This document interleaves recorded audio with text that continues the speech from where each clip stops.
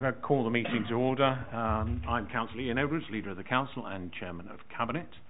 Welcome to this evening's meeting. There being no members of the public present, we dispense with the ordinary safety announcements. However, I will remind people that are present to have their phones turned to silent.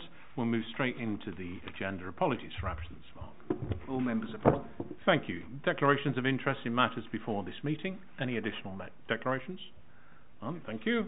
And to approve the minutes of the meeting of the last Cabinet, that was pages 1 to 14 of the pack. Are they agreed? Agreed. Item 4 is to confirm that there are items of business in both Part 1, the public part, as well as Part 2, the confidential private matters.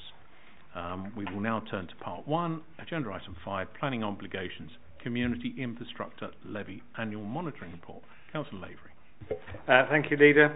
The report begins on page 15, has two recommendations. It is a noting report covering the period for 22-23 S106, where we had a closing balance of some 25 million at the end of the year. I draw Cabinet's attention to the table on page 17, which shows the split between portfolios and, more importantly, shows the allocated balance and the stuff that is provisionally earmarked. So, in other words, it hasn't come formally out, but we do know where we intend to spend it, which does show we have routes for the vast majority of the money that we are currently holding.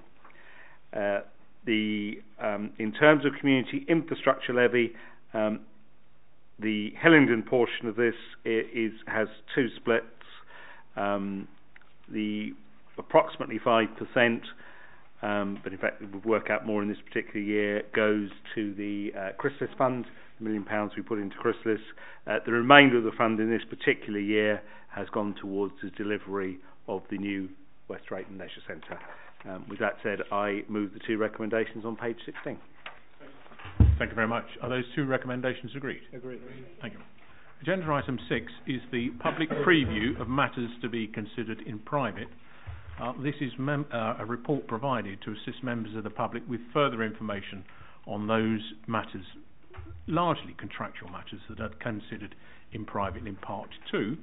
And we will now turn to Part 2, Agenda item 7, and so we'll break the link. Thank you very much.